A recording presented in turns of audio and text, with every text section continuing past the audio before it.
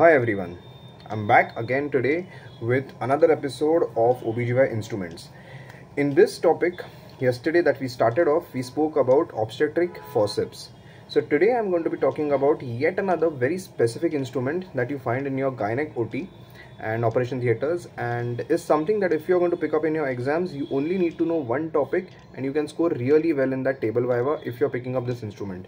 The instrument that I'm going to be teaching you today is going to be this. So this, as you all might have already recognized, is a Bonney's myomectomy clamp. So when I talk of this instrument, I need to know just the topic of myomectomy, and I've always advised that whenever you are answering anything in your exams, in your table viva in instruments, always pick instruments that are not generic like sim speculum or valsellum. Aise instruments mat le lo. Pick up instruments that have a very specific indication, that have a very specific topic that is attached to them, and you can get away with it very easily by just knowing that one topic. So this is one of those instruments, and especially if you're going to pick this up, the examiner is going to be very happy, because most of the students shall be picking up AV retractors and sim speculum and valsellum, but you shall be picking up this instrument, which makes your case very good to score well in those exams.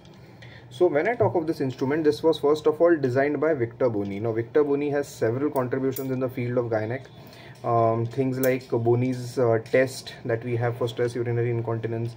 Then we also have Bonney's hood surgery that we do along with myomectomy, and we have Bonney's blue that used to be an antiseptic, and this is one of the instruments that he designed. So with this instrument, there are a few parts to it. The first part is, as you can see over here, this is the curved blade of that instrument. This curved blade contains two rubber stoppers or rubber that has covered this. After that, over here, this is the shank, and this in between is the transverse bar.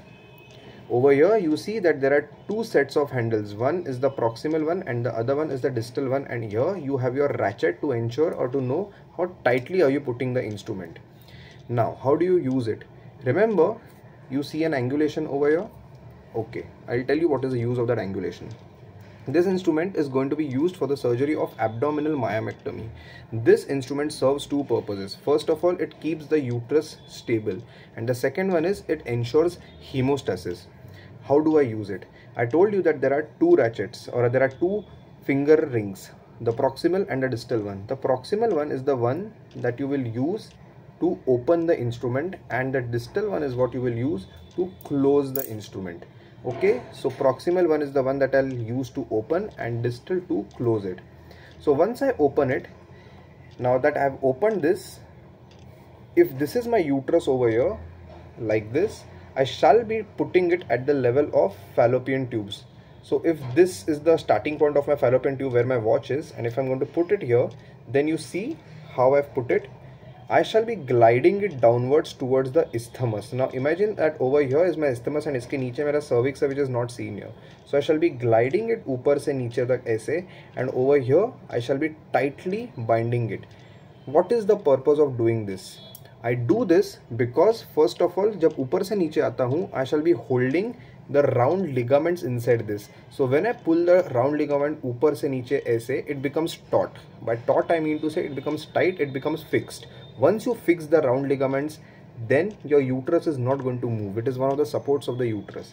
Secondly, at the lateral margins of your uterus where I am attaching, you have your uterine arteries that go laterally. So when you clamp this completely, because of this rubber holders, the tissue, that is your uterus, is not going to get crushed, but this strength is good enough to compress the uterine arteries lateral to the uterus, which will help in having better hemostasis. You're blocking the blood supply of the uterus.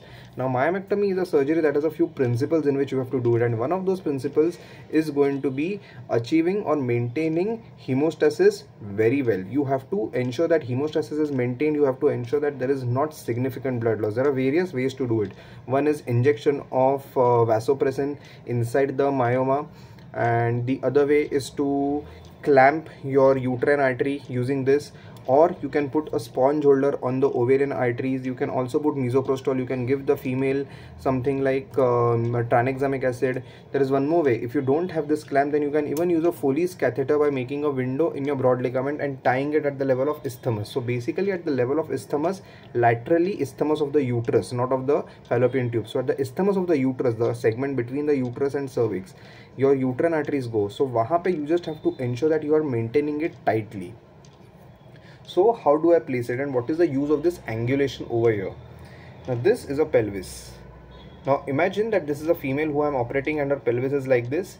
This angulation rests over here. It rests over here, and I open this up, and after opening this instrument like this, I'll be trapping the uterus, and this rests over here. This ensures कि ये मेरे view में ना आए. If this would have been a straight instrument, मेरे operative field में आता, but because of this angulation, it goes away from my operating field, and hence I can operate very easily. इसको बस लगा के ऐसा छोड़ देना. It will maintain its location वहाँ का वहाँ. ये अगर straight instrument रहता, so imagine that something like this. It would have been a straight instrument. So as a straight instrument होता तो मेरे आंखों के सामने आता, in my operative field it would have literally jutted out, protruded out. But this angulation of 120 degrees, see, it's an obtuse angle. So a 120 degree angulation ensures that it is being kept like this and it doesn't come in my operative field. And then once I start the surgery, remember that now that I've compressed the uterine arteries completely, there is a state of hypoxia that is occurring in your uterus.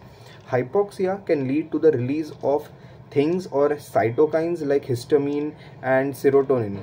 Now if I clamp this for too long and then I remove this, all this locally accumulated histamine and serotonin can go into your systemic circulation and can lead to anaphylaxis, which is why I don't want that to happen. So I should be releasing this clamp using my distal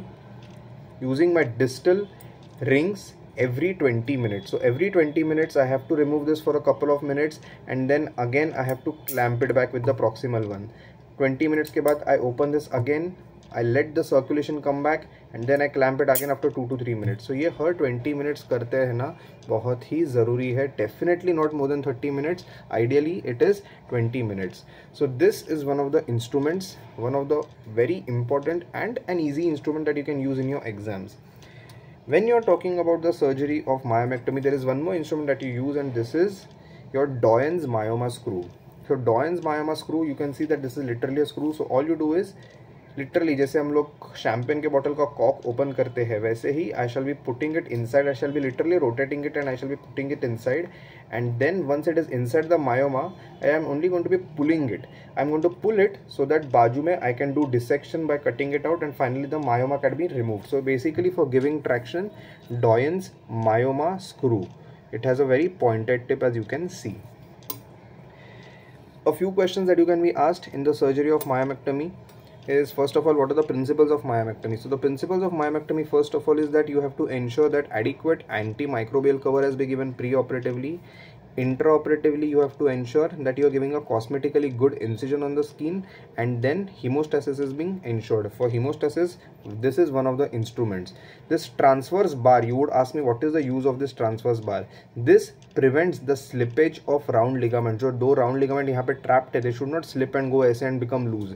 They should be trapped till here only, which is why this transverse bar exists. So इसके दो purpose ऐसे instrument के, to maintain traction on the uterus and to keep it stable, and also uterine artery compression to ensure hemostasis.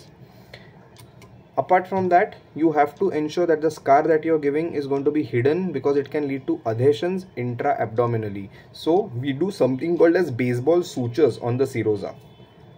Also the hemostasis has to be great, so you do a myometrial closure in multiple layers using Vicryl as a suture material. And finally, you have to keep anti-adhesion barriers over there, something like oxidized cellulose, so that adhesions are prevented between the bowel, peritoneum and the uterine scar. There is one more question that you can be asked, what is a Bonney's hood surgery? It's very easy. Hood क्या होता है? वो hoodie तुम लोग ने देखा रहेगा. You must have seen those hoodies that we use during winters.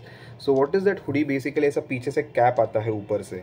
So similarly, if this is your uterus, if this is your anterior side जहाँ पे bladder and this is your posterior side जहाँ पे rectum है, imagine you have a fibroid over here. So you do a myomectomy and this fibroid is completely removed.